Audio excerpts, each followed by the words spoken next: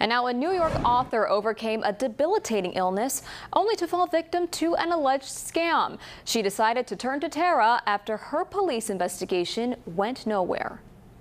It was awful. It completely turned my whole life upside down. And I really had to. New York mom Jessica Mack says she paid $8,500 to the East 26th Publishing Company to publish a cookbook she created. She claims she got nothing in return. When News 12 started digging deeper, we discovered dozens of other alleged victims across the country. They include a Connecticut widow who tried to publish a book on grieving after her husband died of a fentanyl overdose.